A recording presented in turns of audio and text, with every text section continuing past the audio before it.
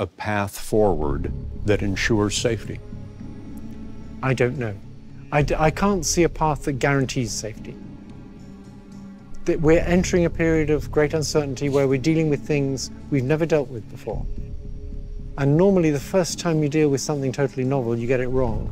And we can't afford to get it wrong with these things. Can't afford to get it wrong, why? Well, because they might take over. Take over from humanity? Yes, that's a possibility. Why would they I'm not want saying to? it will happen. If we could stop them ever wanting to, that would be great. But it's not clear we can stop them ever wanting to. It may be we look back and see this as a kind of turning point when humanity had to make the decision about whether to develop these things further and what to do to protect themselves if they did.